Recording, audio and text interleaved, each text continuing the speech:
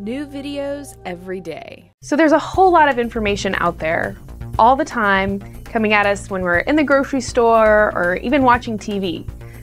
Constantly we're bombarded with new nutritional information, and it can be really overwhelming. But let's pare it down to the most simple and most important thing you can know about health. That's the importance of eating whole foods, especially fruits and vegetables. Today we're going to talk about why whole foods are so good for our bodies and give you the 10 reasons why you should be eating more whole foods. Our bodies require several different substances in order to survive. These are called nutrients. Now we've all heard of proteins, carbohydrates, but there are a whole lot of other nutrients that are also vital for our health. Those include enzymes, antioxidants, vitamins, minerals, fiber, etc. Whole foods contain a much broader spectrum of nutritional components than their partial or processed food counterparts. In fact, whole foods are jam-packed with nutritional components. Partial foods, on the other hand, tend to be refined. This means they've actually taken the whole food and stripped away some of the nutritional components so they can create a different food. A great example would be a kernel of corn. A kernel of corn contains starch, protein, some enzymes, fiber, vitamins, and minerals. But once you take away the fiber, take away the enzymes, take away the vitamins and minerals, or even take away the protein, you're left with high fructose corn syrup. So it's going to be far more beneficial for you to eat the whole kernels of corn and to be taking in all of those different nutritional components contained in the whole kernel of corn than it would be for you to have the processed counterpart, high fructose corn syrup. Another reason to incorporate more whole foods in your diet is that they contain enzymes. Enzymes are a vital part of every metabolic process that goes on in our body, which is to say they are necessary, or at least they significantly speed up every chemical process that our body does. Enzymes can be found only in whole natural foods. Processed foods don't contain any enzymes at all. Enzymes are also very sensitive to cooking at high heat and microwaving. So even if you have a really healthy food, if you're cooking it at a really high heat or putting it in the microwave, you're denaturing or killing a lot of those enzymes. This is another reason that we want to integrate more raw vegetables and raw salads into our diet and avoid cooking at high heats and microwaving. Another wonderful thing about whole foods is that they contain fiber. Fiber is a really important nutritional component that's vital for a lot of our different organ systems. One of the best things about fiber is that it adds bulk to foods and helps you feel more full faster so that you're not eating as much and so that you're not constantly walking around hungry. Another thing about fiber is that it aids in elimination. This means it's going to help keep your digestive tract clear and clean so that your body can absorb the things you need and get rid of the things you don't. Fiber also slows the absorption of sugar in your blood. So this is going to help you maintain your levels of blood sugar so that you have more consistent energy. This means that fiber is one of the best things that you can eat to curb your appetite and help you maintain your energy. It's worth noting that most processed foods contain little or no fiber, or may have some fiber added back in, but that whole foods, in fact almost all of the whole foods, do contain fiber. And this is going to be your best source of fiber in your diet. One of my favorite things about whole foods is that they're whole foods. What I mean by this is that the whole food naturally contains all of the different nutritional components, so fiber, vitamins, minerals, etc., that your body needs to break it down and use it. This means that when you eat an apple, the apple naturally contains all the different nutritional components that your body needs in order to break it down and get the most nutrition out of it. On the other hand, when you eat a processed or partial food, your body is not getting the nutritional components that it needs. And in order to break that food down and assimilate it or eliminate it, it's actually going to scour nutrients from other parts of the body. This is why, over time, a diet high in processed foods can actually lead to nutritional deficiencies.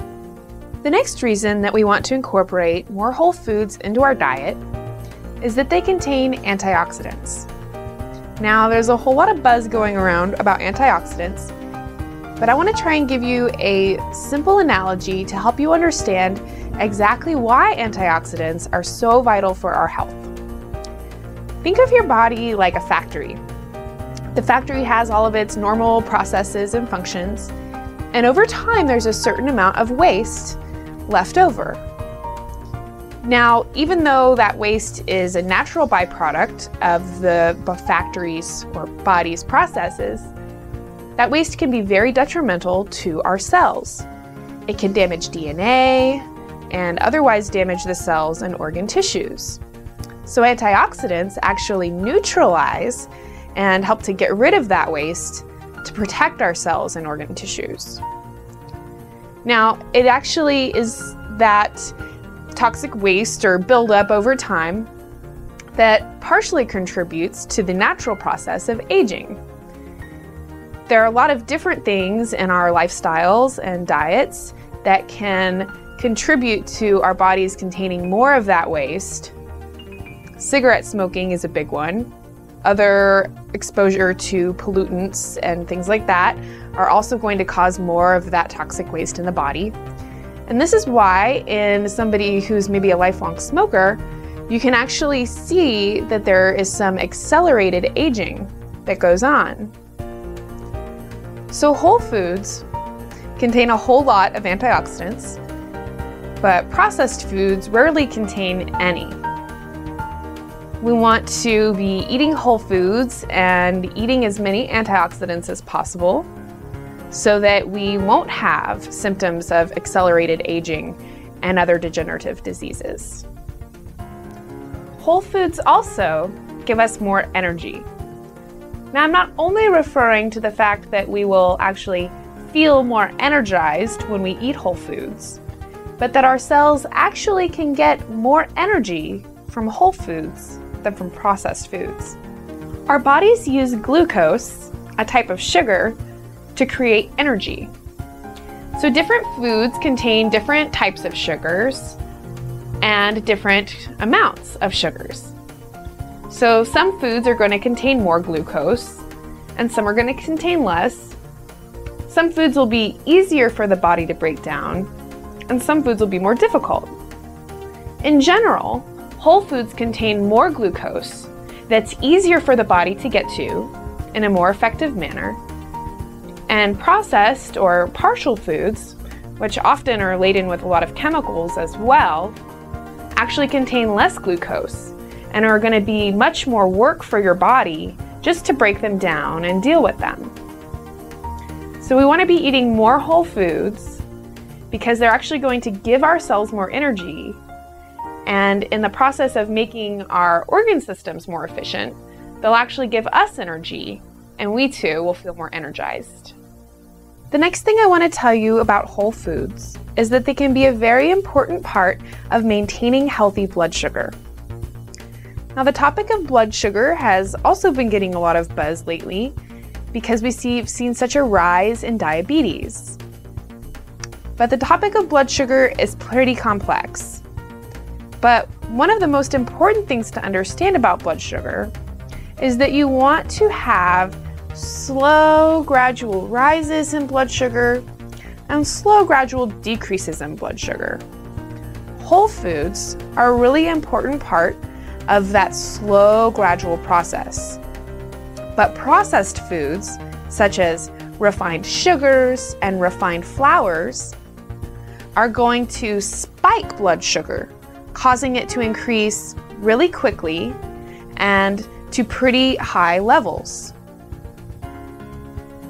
when you're having a lot of intense spikes and drops in your blood sugar, that can lead to problems with insulin resistance or the production of insulin in the body.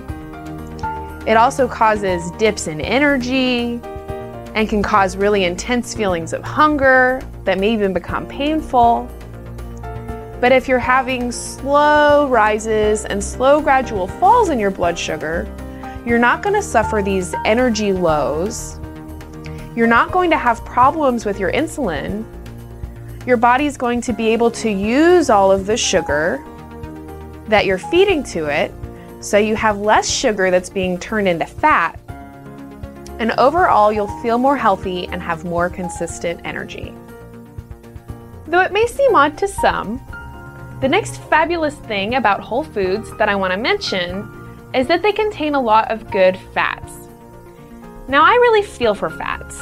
They've gotten a bad rap, but it's really important for you to understand that our bodies need fats and that a lot of fats are really healthful for our bodies. Fats that come from vegetable sources, especially vegetable oils like coconut oil or olive oil, even flaxseed oil, contain a lot of really beneficial fats that are absolutely essential for our bodies.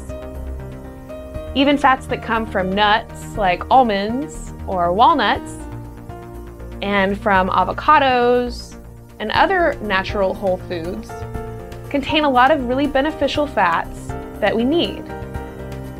Fats that are bad for us and that actually cause fat in the body usually come from processed foods. So these are saturated fats like margarine. These are fats that are found in many of the baked goods or bakery items that we find wrapped up in plastic and packaged to us. Generally, those contain partially hydrogenated oils or other processed oils that do not contain healthy fats. So once again, whole foods are going to contain good healthy fats that our body needs, and partial or processed foods are usually going to contain really unhealthy fats that are going to contribute to us actually becoming fat. So we're coming toward the end of my video, but there's just a couple more things that I really want to mention.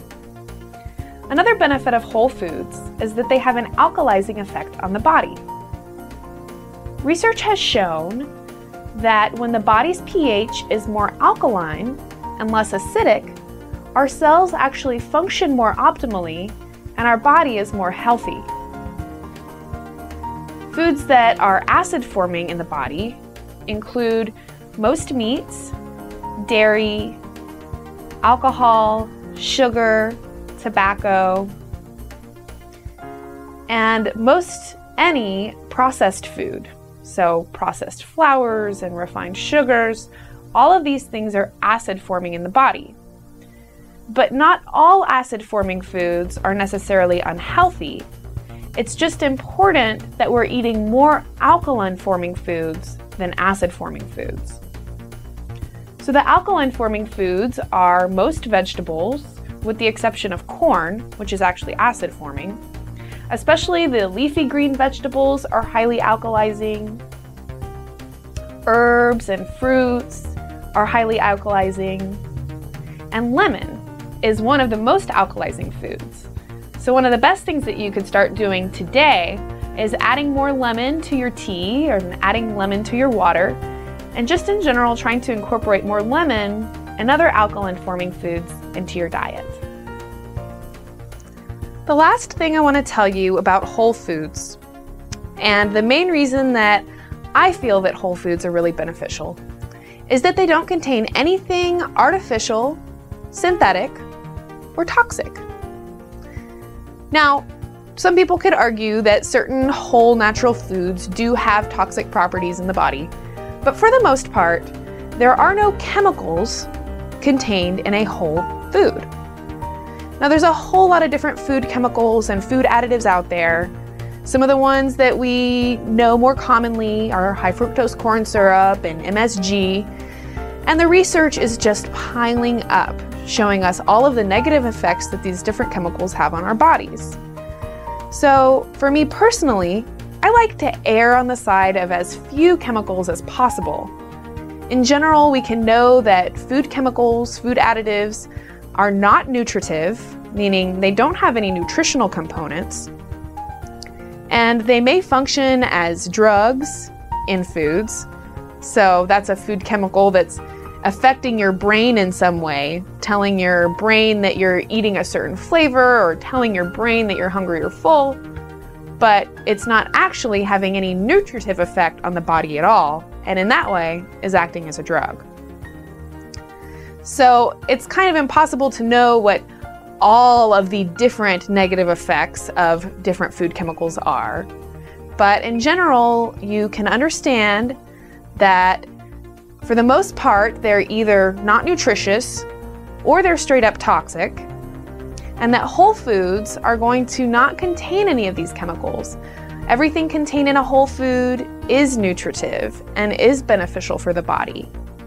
And that's why I prefer to eat whole foods primarily and try to limit the amount of processed or partial foods that I'm consuming. Thank you so much for watching my video today. I hope that this information was valuable to you, and I hope that you'll leave me a comment letting me know if there's something you'd like to know more about or a topic that I haven't addressed that you'd like to know about. Also, rate my video if this is something that's interesting to you, and go ahead and subscribe to our channel so that you can stay tuned for all of our future videos where we'll look more into detail at the different topics I've discussed today and some other topics of health and nutrition. Thank you so much, and we'll see you soon. If you liked this video, we have hundreds of more alternative videos ranging from sexual health to psychology to mind control. So if you liked it, go ahead and click on me to enter the Psychetruth channel.